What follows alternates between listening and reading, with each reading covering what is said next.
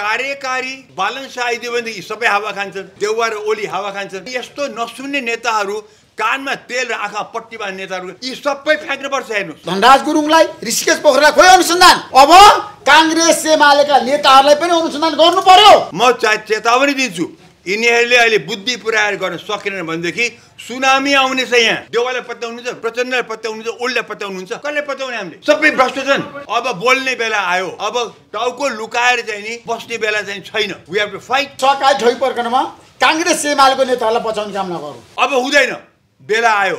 या जनता उठ्नु पर्यो या यिनीहरूको बुद्धि पुऱ्याउनु पर्यो। राष्ट्रिय पार्टीको सभापतिको बारे अनुसन्धान जारी छ, कोर्टले एउटा निर्णय गर्छ। कुनै हालतमा भ्रष्टाचारको अन्त हुनै सक्दैन। अब ओलीको कुरा गरौँ, चाङ लागेछ। अब यो सिस्टम नफ्याँकिकन यो मुलुक उठ्न पनि सक्दैन। भन्दाखेरि ठ्याक्कै अब तपाईँलाई म कुरोको चुरोतिर लिएर जान चाहन्छु। मेरो पछिल्लो अभियान के छ, सकाइ ठोइ पर्कनमा काङ्ग्रेस एमालेको नेताहरूलाई बचाउने काम नगरौँ। अहिले आएर मैले भनेको छु। ठिक छ, राष्ट्रिय पार्टीको सभापतिको बारे अनुसन्धान जारी छ, कोर्टले एउटा निर्णय गर्छ, त्यतातिर म जान चाहन्न। तर धनराज गुरुङलाई ऋषिकेश पोखरेललाई खोइ अनुसन्धान। अब काङ्ग्रेस एमालेका नेताहरूलाई पनि अनुसन्धान गर्नु पर्यो। त्यसको लागि हामीले दबाब दिनुपर्छ। सर, तपाईँको महत्त्वपूर्ण अभिव्यक्तिको लागि आग्रह गर्न चाहन्छु। डाक्टर सुन्दरमणि दीक्षित। ऋषिले एउटा सुरुवात गर्नुभएको छ, भ्रष्टाचार विरुद्ध अभियान भनेर। म आज त्यसैमै एक्चुअली केन्द्रित रहन्छु र टुक्रा टुक्रा टुक्रा गरेर म जान्न। म यो भ्रष्टाचारको जरामै पुग्न चाहन्छु। त्यो जरामै नगइकन यो हामीले कुनै हालतमा पनि भ्रष्टाचार यसले गर्यो त्यसले गर्यो त्यसलाई दण्ड दिएर काम चाहिँ लाग्दैन। हामीले आज जे मैले धेरै एनालिसिस गरेँ। किन त जो सरकार आए पनि उस्तै, जुन पार्टी पावरमा आए पनि उस्तै, जुन व्यक्ति आए पनि उस्तै, आजका दिनका, पहिलेका म भन्दिनँ। ऋषिले अघि बिपीको नाम लिनुभयो, मनमोहनको नाम लिनुभयो, पुष्पलालको नाम लिनुभयो, त्यो सबै ती भने व्यक्ति अलग छन्, तिनलाई अलग्गै राखौँ। त अहिलेका यो वामपुर्के विचार भएका नेताहरूको बारेमा कुरा गरौँ। र अब हामी भ्रष्टाचारको के हो त त्यो जसले हाम्रो नेपाललाई उठ्नै दिएन, सास फेर्ने मौका पनि दिएन, त्यो एउटै हो। आज म तपाईँलाई एउटा स्लोगन नै दिन्छु, भनिन्छ नि, democracy is for the people, by the people, of the people भनिन्छ नि। आज म तपाईँलाई एउटा कुरा बताउँछु, यो संसदीय व्यवस्था करप्सनको लागि र करप्सन संसदीय व्यवस्थाको लागि नै हो। यही हो हाम्रो जर। यो व्यवस्था नफ्याँकुन्जेलसम्म तपाईँ नेता चेन्ज गर्नुहोस्, पार्टी चेन्ज गर्नुहोस्, व्यक्ति चेन्ज गर्नुहोस्, केही फरक हुनेवाला छैन। किनभने आज पकेट जितेर आउँछन्, भ्रष्टाचारको पैसाबाट जित्छन्, पार्लिमेन्टमा पुग्छन्, ती पार्लिमेन्टबाट अर्को भ्रष्टाचारीलाई मन्त्री बनाउँछन्। रिजल्ट के हो? प्रधानमन्त्री पनि भ्रष्ट, मन्त्री पनि भ्रष्ट। अनिखेरि यो साइकलबाट हामी निस्किन सकेका छैनौँ। 7 सालदेखि ट्राई गऱ्यौँ, 7 सालदेखि आजसम्म यति वर्ष चाहिँ नि हामी उठ्न नसकेका कारण एउटै हो, आजको पार्लियामेन्ट्री सिस्टम अफ डेमोक्रेसी। यसलाई खत्तम नपारिकन तपाईँ कुनै हालतमा भ्रष्टाचारको अन्त हुनै सक्दैन। र भ्रष्टाचारको उसले गर्यो, अब ओलीको कुरा गरौँ, चाङ लागेछ। प्रचण्डको काम गरौँ, कुरा गरौँ, चाङको भ्रष्टाचार छ। देउवाको कङ्ग्रेस पार्टी गरौँ, त्यही नै छ, कसकै मात्रै अट्याक गरेन। तर ज्वरामा जान पर्यो। आज मैले टाइफाइड फैल्यो भनौँ, खालि एउटा व्यक्तिको औषधि, त्यसको व्यक्तिको औषधि, त्यसको व्यक्तिको औषधि गरेर केही पनि काम लाग्दैन। मैले त कहाँबाट सुरु भयो त्यो टाइफाइड, त्यसलाई मैले औषधि गर्नुपर्छ। आज तपाईँहरू राम्रोसँग बुझ्नुहोस्, अब यो सिस्टम नफ्याँकिकन हामीले यो मुलुक उठ्न पनि सक्दैन, भ्रष्टाचारमा हामी निर्भर हुन सक्दैन। अब कसरी गर्ने त? नम्बर 1, यी नेता यो सिस्टममा सपार्न सकिएला, यिनको मन परिवर्तन गर्न सकिएला, यी पार्टीहरूमा भएको मन परिवर्तन गर्न सकिएला? असम्भव। त्यसैले नम्बर 1, सुधार हुन सक्ने ठाउँ यो सिस्टममा पहिला कुरा छैन। नम्बर 2, नेक्स्ट के गर्ने त? हामीले अब कार्यकारी व्यक्तितिर देशव्यापी चुनिएको व्यक्तितिर नगइकन हुँदैन। त्यो व्यक्ति चुनेपछि उसले देशव्यापी उसले हेर्नुपर्छ। एउटा व्यक्तिले त्यत्रो भ्रष्टाचार गरेर जित्न पनि सक्दैन र त्यसपछि त्यो व्यक्ति आयो भने मन्त्रीहरू सबै बाहिरबाट पार्लिमेन्टबाट होइन बाहिरबाट ल्याउने, सानो पार्लिमेन्ट बनाउने, प्लानिङ र पोलिसीको लागि, चेक ब्यालेन्सको लागि र हामीले एक व्यक्ति हामीले कार्यकारीतिर जाने, त्यो भनेको आजको लागि कार्यकारी राष्ट्रपतिको प्रणाली जानुपर्छ। नम्बर 2 यो गर्यो भनेदेखि सबैले चान्स पाउन सक्छन्। तेस्रो अब यहाँ अहिले धेरै कुरा चलेको छ कि चाहिँ नि संसदीय व्यवस्था आज के गर्न सकिन्छ, यिनीहरूको अहिलेको पार्लिमेन्टबाट के गर्न सकिन्छ। त्यो नेताहरूको अहिले बुद्धि छ भने यही पार्लिमेन्टमा काङ्ग्रेस, एमाले र माओवादी मिल्यो भनेदेखि 2/3 भन्दा बढ्ता पुग्छ। तिनले आज चाह्यो भनेदेखि प्रचण्डले एक जमानामा बोलेकै थिए, एमालेले एक जमानामा मानेकै थियो, काङ्ग्रेसबाट मानेको थिएन। तर मनाएर चाहिँ नि यही संसदबाट टालटुले संविधानको संशोधन होइन कि lock stock and barrel change गरेर चाहिँ नि यहीबाट गयो भनेदेखि शान्तिपूर्ण रूपले रूपान्तरण, यो व्यवस्था नै रूपान्तरण हुन्छ। भ्रष्टाचारको जड त्यही नै छ, त्यसलाई हामीले निर्मूल गर्न सक्छौँ। कमसे निर्मूल नगरे पनि धेरै धेरै कम गरेर मूल उठाउन सक्छौँ। तर नेताहरूमा न त त्यो चाहना छ न त त्यो बुद्धि छ। किनभने यो सानो पकेटबाट जितेर आएर भ्रष्टाचार गर्न पाइन्छ भनेदेखि किन चाहिँ नि राष्ट्रपति प्रणालीमा जाने, त्यहाँ त एउटै व्यक्ति मात्रै आउने भयो, बाँकीले त केही पनि नपाउने भयो भनेर अब प्रचण्ड आइदियो भनेदेखि देउवा र ओली हावा खान्छन्, अब बालन शाह आइदियो भनेदेखि सबै हावा खान्छन्। त्यसैले उसले त्यो चाहँदैन। बुद्धि छ त्यही पनि राष्ट्रलाई पहिले प्रथम प्रायोरिटीमा राख्ने हो भने, जनताले राख्ने हो भनेदेखि यो गर्नुपर्ने हो, त गर्दैनन्। गर्ने यिनको चान्सै छैन, किन यिनीहरू बुद्धि सप्रेको छैन। तर नेक्स्ट राष्ट्रपति प्रणालीमा जाउँ। थर्डमा गएर आएर धेरै कुरा राजाको छ, राजाको चर्चा छ ठाउँ ठाउँमा राजाको लागि। किन यिनीहरू यतिले कुकरमा गए यी पोलिटिकल पार्टीहरूले, सोकवा लोकतान्त्रिक पार्टी र गणतन्त्र पार्टीहरूले कि अब जनता क्रुद्ध वाक्क भइसक्यो यिनीहरूसँग। त्यसैले ठाउँ ठाउँमा राजा आऊ देश बचाऊ भन्ने नारा लायो। अब राजा आऊ भन्दा भन्ने त राजा कस्तो आऊ भने चाहिँ त्यो चाहिँ कसले प्रश्न गरेको छैन। अब यहाँ एउटा उपाय के छ भने तपाईँ 3वटा उपाय भने यही संसदबाट नेताहरूको बुद्धि छ भने शान्तिपूर्ण रूपमा यो व्यवस्था फ्याँकेर जान सकिन्छ देशव्यापी चुनिएतिर। नसक्ने हो भनेदेखि राष्ट्रपति प्रणालीमा त्यसको लागि विद्रोह नै हुन्छ। तेस्रोमा गएर राजालाई कुनै स्पेस दिने हो भने, र अहिले त्यो चाहना मान्छे देख्छु म घर घरमा त्यो चाहना छ।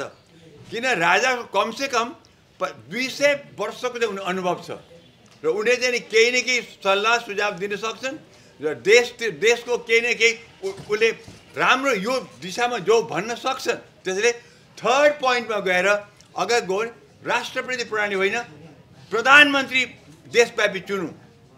तर प्रधानमन्त्रीले मन्त्रीहरू सबै बाहिरबाट लिने, संसदबाट प्रधानमन्त्री लिने हो भने त कहिले पनि हामी गर्न सक्दैनौँ। भ्रष्टाचार तिनै छ। त्यसैले अनि त्यो अवस्था हो भनेदेखि हामीले चाहिँ नि राजालाई स्पेस दिन सकिन्छ, जुन अहिले जनतामा धेरैमै चाहना आइरहेको छ। त कस्तो राजा भन्दाखेरि 46 सालको खालको तर माइनस आर्मीको कम्प्लिट। त्यो बेलामा 46 सालमा गल्ती के गरे भने यिनीहरूले लोकतन्त्र भने त राजाको टोटल कन्ट्रोलमा चाहिँ आर्मी दिँदै, त्यसले गर्दाखेरि चाहिँ नि हामी मानि जहाँको त्यहीँ पुग्यौँ। त्यो गर्न हुँदैन। त्यसले 3वटा विकल्प छ यहाँ, बुद्धि पुऱ्याऊ, यही संसदबाट चाहिँ नि जो कम्प्लिट चाहिँ सिस्टम चेन्ज गर। यो सिस्टम, यो संसदीय व्यवस्था हाम्रो अभिशाप हो। सतीको शराब भनेको हामीलाई यही भएको छ। अरू मुलुक चल्यो भन्दैमा हामी कहाँ पनि चल्छ भन्ने कुरा ग्यारेन्टी छँदै छैन। 7 सालदेखि भोगिसक्यौँ, अब कति दिन भोग्ने, हामी अझ कति तल जाने। अब यो भ्रष्टाचार कुरा गरौँ, कति मात्रै कसको मात्रै कुरा गरौँ, कहाँबाट सुरु गर्ने। सो जरामै जान पर्यो। जरा भनेको हामीले संसदीय व्यवस्थालाई नै फ्याक्न पर्ने अवस्था छ। नफ्याक्नुहोस्। अब नेताहरू कोही त्यसमा बोल्नै चाहँदैन, किनभने बोल्ने बित्तिकै आफूलाई हानि हुन्छ। अब कहाँबाट खाने अनिखेरि उनीहरूले बोल्दैन। अब जनताले बोल्नु पऱ्यो, मिडियाले बोल्नु पऱ्यो। तर म देख्छु कोही पनि खासै बोल्न चाहे, कोही न कोही झोले छन् यहाँ। सबै बुद्धिजीवी पनि भनौँ झोले छन्, कोही न कोही पार्टीको झोला बोकेका छन्। उनीहरू पनि चाहँदैन भनेपछि कोही त बोल्नु पऱ्यो, कसैले त बोल्नु पऱ्यो। लौ न यो ठिक हो, हामीले कार्यकारीतिर जाउँ। किन आज यस्तो अवस्था आज यही मधेसीले पहाडीलाई मान्दैन, पहाडीले अर्को पहाडीले मान्दैन, बाहुनले तामाङलाई मान्दैन, तामाङले बाहुनलाई मान्दैन। यो यस्तो अवस्थामा एउटा व्यक्ति देशव्यापी चुन्यो भने अपनत्व मेरो पनि हुन्छ, त्यता पनि हामीलाई फाइदा छ। त्यसले अब जरा भनेको त्यही हो, नत्र भने कति कहाँबाट सुरु गर्ने। प्रधानमन्त्री भ्रष्टाचारमा चुर्लुमा डुब्नु भएको छ, मिनबहादुर केसहरू 10,000 करोड कुरा गरौँ र फेरि नेता सुन्नेवाला छैन। अस्ति देउवाले भनेको कुरा मैले सुने, अस्ति मात्रै हिजो हो देउवाले के भन्दै थाहा छ मञ्चबाट, यो सरकार राम्रो चलेको छ, राम्रो काम गरेको छ र हामी पोलिटिकल पार्टीलाई बाहिर जति गाली गरे पनि तपाईँ निर्धक्क भएर चाहिँ यो देश चलाउनुहोस्, किनभने तपाईँले राम्रो काम गर्नुभएको छ। यही हो बोल्ने। अहिले जनता क्रुद्ध छ, यति बोलिराखेको छ, सुध्रिनुहोस् भन्छ, त यो चलेको त राम्रो चलेछ, हामीले बोलेका छौँ बाबा, हामी देउवा बोलेका छौँ, तपाईँ निर्धक्क भएर चलाउनु। अनि यस्तो नसुन्ने नेताहरू, कानमा तेल र आँखा पट्टी बाँध्ने नेताहरू सुधार होला, यी सबै फ्याँक्नुपर्छ। हेर्नुहोस्, म चेतावनी दिन्छु, यिनीहरूले अहिले बुद्धि पुऱ्याएर गर्न सकेनन् भनेदेखि सुनामी आउनेछ। यहाँ यस्तो सुनामी आउनेछ, यी सबै एउटा बाँकी रहँदैन। आजसम्मको हाम्रो आन्दोलनहरूमा नेता सबै बाँचे, 7 साल हेर्नुहोस् सबै नेता बाँचेका छन्, 46 हेर्नुहोस् सबै नेता कोही पनि मरेका छैनन्, जेल थिए बाहिर निस्के, 62मा कुनै नेता कसै केही भएको छैन। तर उही ओल्ड वाइन एन्ड न्यू बोतल, पुरानै रक्सी नयाँमा हालेर हामीले जनतालाई प्रस्तुत गऱ्यौँ। र अब चाहिँ नि अबको सुनामी आयो भनेदेखि एक नेता रहनेवाला छैनन्, किन यी नेतै होइनन्, यी वामपुरके पिग्मीहरू हुन्। यिनीहरूले देशलाई यो दुर्दशा पुर्याइसके। तपाईँ हाम्रो टाउकोमा ऋण यति छ हामी तिर्न सक्दैनौँ, त्यो हाम्रो मुलुकमा कहाँ कसलाई हामीले बेच्नु पर्ने हो हामीलाई थाहा छैन। अर्थतन्त्र सुनिहाल्नु भयो, यो अवस्थामा छ।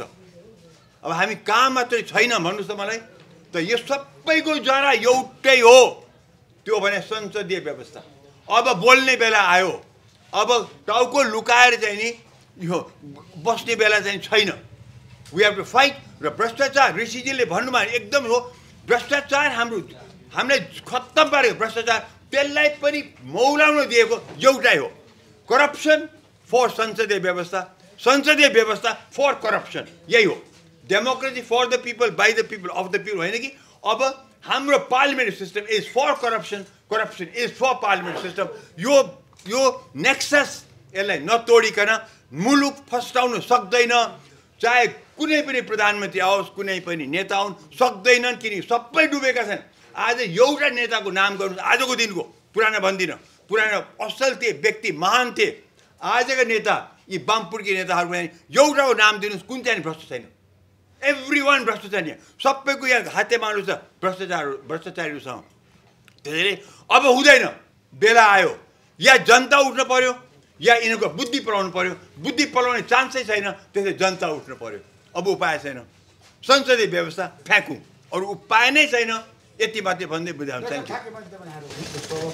सरकारी थोइपरमा अहिले राष्ट्रिय स्वतन्त्र पार्टीले नेतृत्व गरिरहेको छ आन्दोलनको, यो आन्दोलन सफल होला, देशको परिवर्तन भयो? नै, असम्भव। राष्ट्रिय स्वतन्त्र पार्टी आफू एकदम निष्कलङ्क भएर अगाडि बढेपछि त्यो सफल हुन्छ। किनभने नियत चाहिन्छ, नैतिकता चाहिन्छ। कुनै पनि आन्दोलन गर्नुहोस् भनेदेखि नेता मात्रै असल होइन, नेताको नियत पनि असल हुनुपर्छ, नैतिकता हुनुपर्छ, त्यसमा आचरण ठिक हुनुपर्छ। अब यहाँ आफै भ्रष्टाचार भनेदेखि अर्कोलाई भ्रष्टाचारको अभियान चलाएर के फाइदा हुन्छ? अब यसमा त कुनै दुई मत छैन। राष्ट्रिय स्वतन्त्र पार्टीमा अब त खालि अध्यक्ष मात्रै होइन, अरू पनि मुस्तेका छन् भ्रष्टाचारमा, त्यो हुँदैन। जस्तै नेता बिपी कोइराला, कतै कोही भ्रष्टाचार गन्ध पनि थिएन। मनमोहन अधिकारी, मदन भण्डारी, भट्टराईजी भन्नु आखिरमा गएर, पछि गएर गणेशमान पनि अलिकति दाग लाए मात्रै हो। तर यस्ता नेता थिए, उनले गर्दाखेरि हुन्छ। अहिले हेर्नुहोस् त, सबै दाग लाएन। कसले तपाईँ पत्याउनु आज कोही पनि देउवालाई पत्याउनुहुन्छ, प्रचण्डलाई पत्याउनुहुन्छ, ओल्डलाई पत्याउनुहुन्छ, कसले पत्याउने? हामीले सबै भ्रष्ट छन्। के अरे होइन, उपाय छैन। किन यही व्यवस्थाले गरेर, यही व्यवस्था आज यिनलाई चाहिँ नि राष्ट्रपतिमा प्रणालीमा लग्नुहोस् त, एउटा व्यक्ति हेर्नु को चुनेर आउँछ, त्यो भयो भने बालनसा चुनिन्छ। त्यो भयो हो, जब सुन्नुहोस् देश